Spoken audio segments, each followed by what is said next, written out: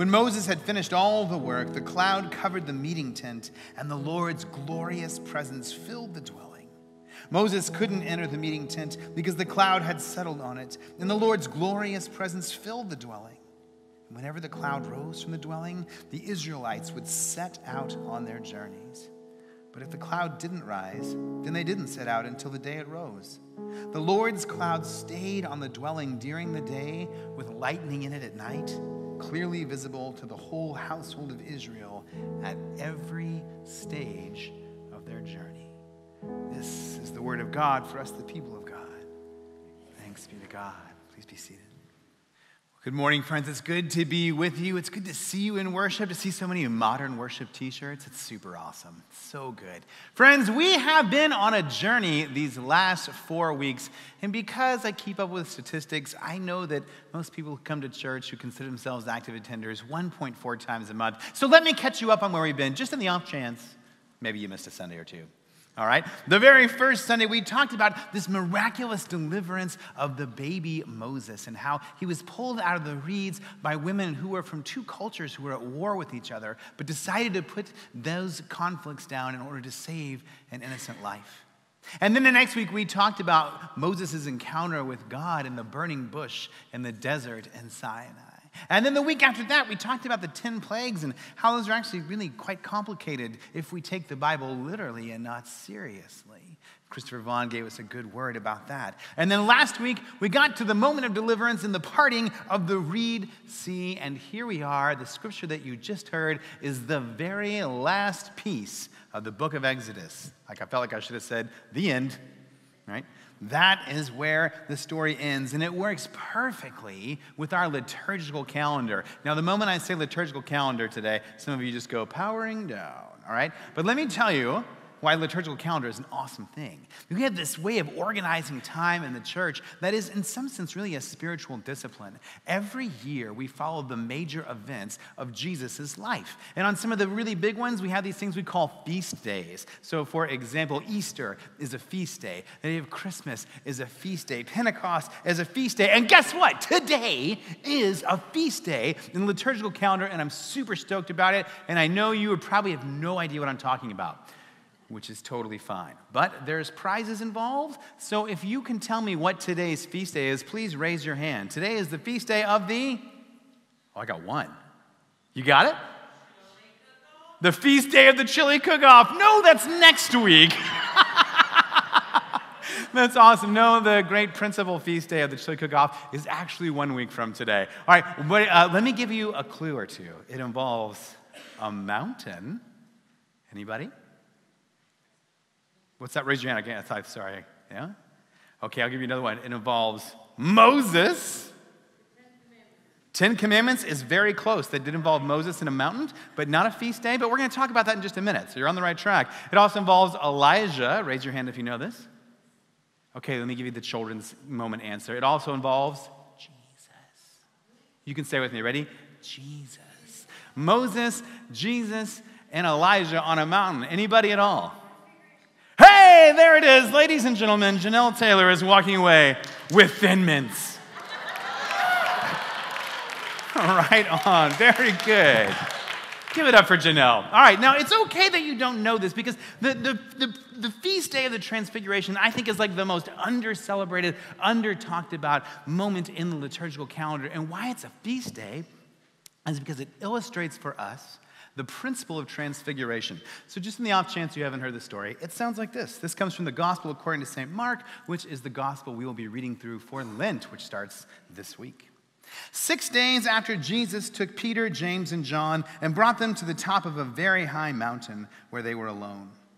And he, Jesus, was transfigured in front of them, and his clothes were amazingly bright, brighter than if they had been bleached white. Elijah and Moses appeared and were talking with Jesus. And Peter reacted to all this by saying to Jesus, "Rabbi, it's good that we're here. Let's make 3 shrines, one for you, one for Moses, and one for Elijah." He said this because he didn't know how to respond, for the 3 of them were terrified. Tough but fair. And then a cloud overshadowed them. Perhaps it was something like the cloud that was in the tent of the meeting. And it said, "This is my son who I dearly love. Listen to him." And suddenly, Looking around, they no longer saw anyone with them except for Jesus. This is the word of God for us, the people of God. Thanks be to God. This story illustrates for us this principle of transfiguration. And it's a principle that actually we experience in our daily lives all the time, but sometimes we're so busy we miss it. For example, how many of you have seen the beautiful daffodils in the church garden? Yeah, they're lovely, right? The daffodils are a sign for us that God is coming to transfigure the death that we experience in winter into new life in spring. And if you see Cindy Rail this morning, she is the one who planted them. Thank you, Cindy. We see it in other ways, too, in ways in which humans involve their craftsmanship. For example, y'all might not know this, but I like the guitar a little bit. This is a guitar. You should never run into a house if it's on fire. But if I'd gotten all the kids, I'd come back for this, all right? This, for example, is a great illustration of the Transfiguration. This is a Taylor 514 CE, and it's made with wood that was from a dead tree, an African mahogany tree in West Africa on the back and the sides. And the front is from a dead western cedar in the western part of the United States. And this little piece around here is a koa tree from Hawaii. And this piece right here is a tropical mahogany neck. And the part right through here is ebony from a dead ebony tree. So when humans find these things, they put together all these different elements with a little bit of string and transfigure dead pieces of wood into things that make glorious music. Or another example of transfiguration are those two trees that you see there. Those two trees they're architectural trees, part of an urban arborist work. There was an apartment complex by Six Flags that was getting bulldozed, and so the trees were taken out. And then a good friend of mine, an amazing artist, fashioned this pulpit out of those trees. And they're to match this cross, which he also made for us, which the copper is from the 10th anniversary of this church. Someday come up and look at it. You can see all the different pieces that folks nailed into the copper about their dreams. And the cross really is perhaps the most incredible example of transfiguration we have in our faith. God took something, a symbol of execution, of death, of oppression, and transfigured it into something that is beautiful, that moves towards new life and new hope. And I think that's kind of what was happening for Jesus on the mountain when he was with Moses and Elijah. Because you see, from the mountain, Jesus descends into Jerusalem for what I think he in his heart of hearts suspected might be his very last trip there. Because Jesus was preaching a message against the totalist system. And when you go against the totalist system like that, the system doesn't like it. And Jesus, I suspect, knew that there was a good chance he was not going to come out of Jerusalem alive. And the human part of him was probably terrified about that. And yet he meets Moses, this incredible figure of liberation, and Elijah, who speaks of God's better world. And I suspect that what was happening is that they were saying, it's going to be rough, but God is with you. God was with us, and God will never let you go. And regardless of what happens to you, God will use God's power to transfigure it. And the church has wisely put the Feast of the Transfiguration the Sunday before Lent in our calendar because we too have the opportunity to take a deeper spiritual journey this Lent. And when we think about journeying, sometimes we think about being in the wilderness, or we think of being on the sea.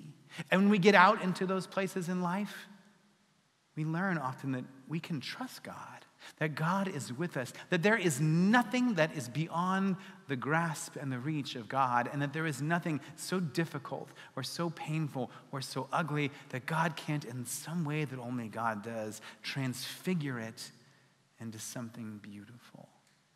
It's like we sang earlier, that God is the one in the wilderness. God is the wandering in the wild. And part of our journey as spiritual people, as followers of Jesus, is to train our eyes and our vision so that we can see God at work in our everyday lives. You know, a lot has happened to our friends, the Israelites, since we left them, parting the Red Sea to the end of the book. And if I didn't catch you up on that really quickly, I would be doing you a giant disservice. All right? So from the time the Israelites were liberated from their oppression and the totalist system in Egypt to the time when they get to the Promised Land, it took them 40 years of wandering in the wilderness. And the number 40, you find it all throughout Scripture. Noah was on the ark for how long? 40 days, that's right.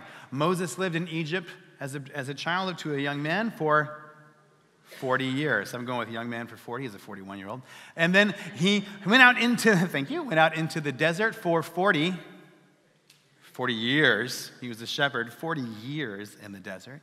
And then he helps to liberate the Israelites from the Egyptians. And in that time, they were in the wilderness for 40 years. Jesus, as we'll read next week, gets sent out into the wilderness for 40 days. And today we are reading out of the 40th chapter of the Exodus. I have no idea what that means, other than it seems to be very important. So I'll leave it to you to find out. But during this long season of wandering, important and difficult things happen to the Israelites and to God. And what happens is they get across the Red Sea and they're moving towards Mount Sinai. And this was the sign that God told Moses from the burning bush, that you will come back and worship me on this mountain. And you know what? It happened. It took them 11 hard months to go from the Red Sea to get and arrive at Mount Sinai. And during those 11 months, it didn't always go great. And that's an important lesson for us, I think, from the Exodus, is that our spiritual lives, our walk with God, our regular everyday lives, they don't always go great. There's trouble. Things become hard, and yet God is with them. They were in a desert, and God provides them water. They were hungry, and God gives them manna and quail, but only for each day. When we pray the Lord's Prayer, like we're going to do in just a little bit, we pray that God to give us the bread we need for this day. Just like the Israelites, we have to learn to trust that God is going to provide for us. But eventually, over this 11-month journey, they get to Mount Sinai. What's kind of fun about this is they have this almost period of courtship between God and the Israelites. All right, they have yet to make their covenant together. It's almost like God needed to see what kind of people these Israelites really were, and the Israelites needed to see what kind of God this liberating God actually was before they joined themselves together. But they decide that they will. They make a covenant. Moses goes up, or they're about to make a covenant. Moses goes up to the mountain. He's talking with God, receives the 10 Commandments. But while he's gone, the Israelites get impatient, and they create this golden calf, and they decide to worship it. And Moses is walking down the mountain and sees it and breaks the original 10 Commandments. And God is like losing God's mind. God is like, seriously, I sent millions of frogs for you people. I split the waters for you people, and you can't give us like 3 days to work something out? Like, God's done with it. God's like, I'm done with you people. God even calls the Israelites a stiff-necked people, which I imagine carried a lot more oomph back in the day. But Moses reminds God, works with God, tells God that your promise, God, was that these people would be a blessing for the world. So what does it mean if they get this far and then you abandon them? Moses changes God's mind. Moses keeps them together, and then they reunite and they decide to go ahead and make this covenant. And then they make this thing we call the tent of meeting, but in the Hebrew it translates to the tent of rendezvous. So with those who have ears to hear, may you hear it. All right? So they're building this thing in this 11 months called the tent of meeting. And it's a place where they can go together to make sacrifices to God, to worship God together, to look for the leading God and the leading of God in their life. And this is really important because in the book of Exodus, there are more chapters devoted to the building of the tent of meeting than there are to all of the plagues and the liberation from Egypt combined. This is important. This is how God and the Israelites are going to meet one another in the wilderness. And this is where the scripture comes at the end of the Exodus as they're preparing to journey out into the wilderness. That God's presence in this cloud inhabits the tent of meeting. And after they finish it, they're free to head out with God as their guide. And they do. They look to God to guide them out of not only the actual totalist system that was oppressing them, but the totalist system that had gotten inside of their heart from all that time from slavery.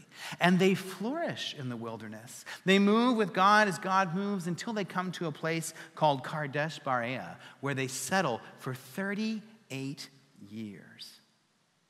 See, wilderness doesn't necessarily mean you're always on the move. Wilderness can be in all kinds of different places in our lives. Can you imagine being in one place for 38 years, knowing that the promised land was promised to you, but you haven't seen it yet? I'm guessing many of you know exactly what that's like. And so it would be tempting to understand when folks would ask the question, am I doomed to live in the wilderness forever? And friends, the answer is no. There is a promised land. You are going to get there, but the journey is what makes the thing. Our lives, like the lives of the Israelites, are a long spiritual journey. It's a journey that takes our whole life to get to where we need to go. This idea of journeying with God, of finding flourishing with God in the wilderness, is a part of every major Christian spiritual tradition. Take, for example, the ancient Celts. These were amazing people. They had a practice called peregrinatio. All right, you want to try with me? It's delightful to say. Peregrinatio. Yeah, my like Italian/Latin thing. You did great there. Very nice. Peregrinatio is a word for a journey, but not just any kind of journey, not even a pilgrimage, but a journey that starts without an understanding of the destination. There isn't a fixed destination in this spiritual and physical practice of peregrinatio. One who is involved in peregrinatio doesn't know when the journey will end or how long it will take to get there, and they don't even know what it looks like when they arrived. And the ancient Celts, some of them took this so seriously, they built these little boats called coracles. And they would get in these coracles, and the coracles didn't have sails or a rudder. And they would get out onto the sea and let the very breath of the wind from God and the waves move them to wherever they felt God was calling them to go. And if that isn't a metaphor for the spiritual life, I don't know what is. Esther DeWall talked about the characteristics of those who would go on something like a peregrinatio, saying this, that they were ready to go wherever the Spirit might take them, seeing themselves, I love this, as hospitus mundi, as guests of the world. St. Francis was into stuff like that. Jesus was into stuff like that. What they were actually seeking is the place of resurrection, of their resurrected self, of the true self in Christ, which is, for all of us, our true home. A life of flourishing in the wilderness with God is about trusting God and following God. And on the journey, Roger Owen says, the journey to our truest homes is our hidden lives with Christ and God. And friends, that journey can take place if you get on a plane and you travel the globe, but it can also take place if you never even leave the county of your birth. Our spiritual journeys, our flourishing with God in the wilderness takes place right where we are. You don't have to get on a plane and go to the Holy Land to do it. If you can, though, trust me, you should do that. But it takes place right now. Our peregrinatio, our journey to our home with the resurrected self in Christ, is happening right now. As Jose Pascal would say, we are embarked. By the mere factor of your presence here or watching the sermon online, you are doing it. But friends, our peregrinatio does not take place primarily in the church, but rather it takes place mostly out in the world. Our flourishing with God takes place in those everyday moments of our life. It takes place when you are stuck in traffic, or as I heard a guy say this week, he considers traffic more like a parade in which he gets to be a part of. He says it makes coming home from work a little less defeating. So I turn on some music and like, isn't it great to be in the traffic parade today? That's where our peregrinatio takes place. It takes place when we're making food for a child or a spouse early in the morning, getting ready to send them out on their day. It takes place when we're walking towards that meeting, when we're going down that long hallway for the thing that you know is probably not going to go well. This is where our peregrinatio takes place. Our journey is happening right now. And what I want to say to you today is, I think if we know how to look, we can see how each of these moments is deeply infused and imbued with the presence of God, the one who made us, the one who goes with us on our journey, and the one in whom ultimately we find our truest home. Friends, it's out there if we just learn how to look. And the tools to help us develop our vision are right here. They're available to us. Just like for the Israelites in the wilderness, the cloud of presence was God's presence, yes, but also an indication for them of where to see God at work in the world. Just like the Celts who trusted that God would be with them so much, they began to see God in everything. They hopped on those coracles and went into the sea. That was a tool for them. And friends, there are tools available for you and I, and this Lent is the time to pick some of them up. As we prepare to enter into this season, it's a great opportunity for us to go deeper in our spiritual lives and as a community. As I mentioned, it starts this Wednesday with Ash Wednesday. We've got a service at 12 and a service at 7. Come to one of them. Have your fun on Fat Tuesday, but then let's do this together, all right? And friends, Lent is an important season because it's often so very misunderstood. Lent, in its original idea, was not a time for deep sacrifice. It wasn't a time to give up dark chocolate or red wine or work to improve your waistline. It's designed to be a season for preparation, but the church kind of messed themselves up because for hundreds of years, the church, and even still in some places today, got really good at infusing guilt into what should be a season of growth and preparation. Because you see, Lent in its original form was designed to be a time of preparation for people who are going to be baptized on Easter. It's not about giving something up.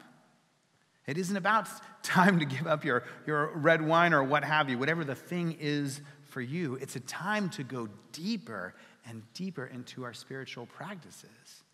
So if you insist on giving something up for Lent in honor of Christ's sacrifice, that's a glorious thing. But what I want to encourage you to do is to take that time that you would normally do with the thing you were giving up and use that time for a new spiritual practice. This is how we grow deeper. Friends, spiritual disciplines, spiritual practices are designed for liberation. They're designed to help us connect with God, to go deeper with God, to stay in love with God, like John Wesley said that we talked about this past week.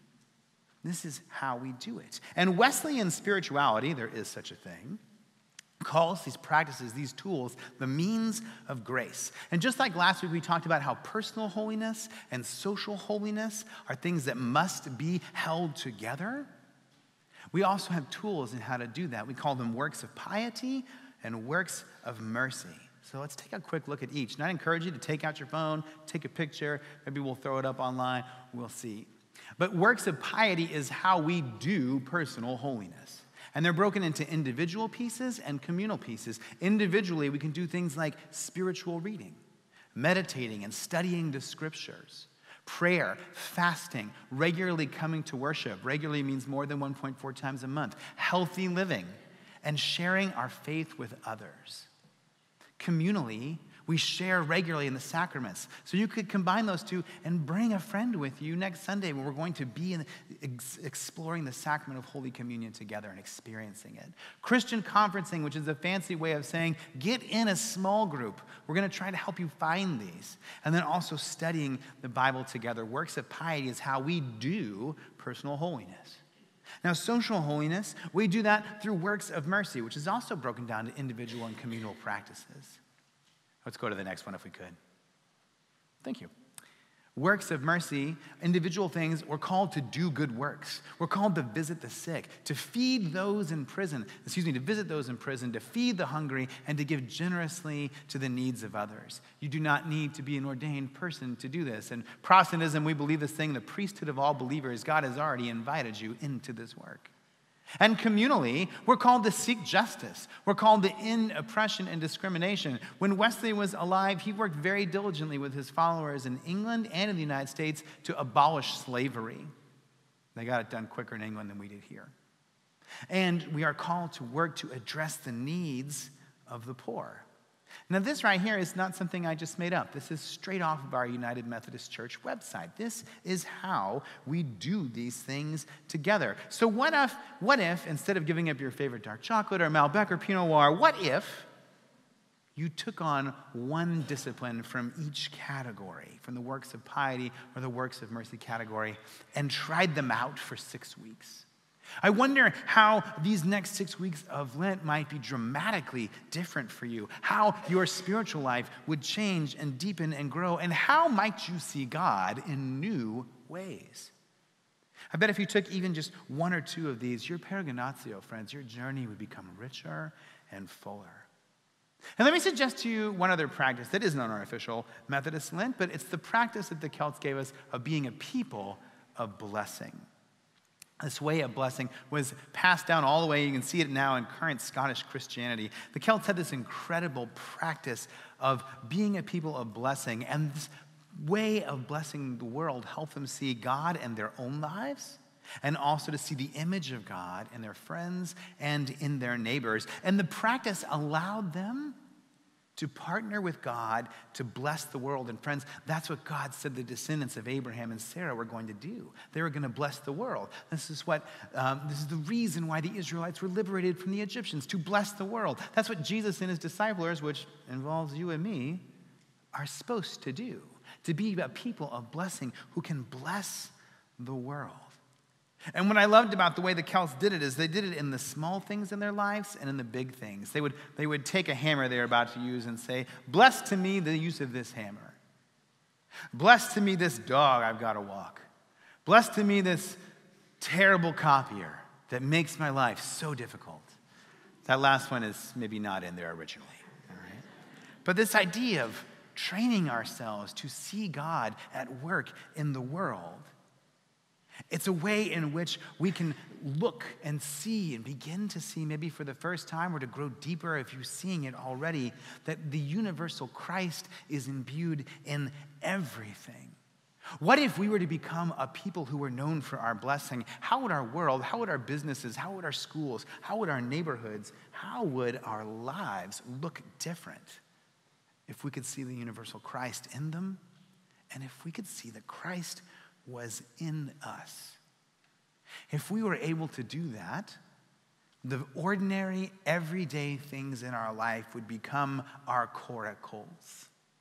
We would see that God is imbued in all of it. And I suspect that practicing the means of grace and the ability to live lives in this blessed way would make all of the difference in the world. Friends, our life is a journey. It's a peregrinatio, a coming out from God and a returning to God, the God who made the universe. And it's a way of seeing God is in all things. And so because McDonald's has reissued the Shamrock Shake, we may be a few weeks early, but I think it ties all the things together to pray together the most famous part of the prayer that was found on St. Patrick's breastplate.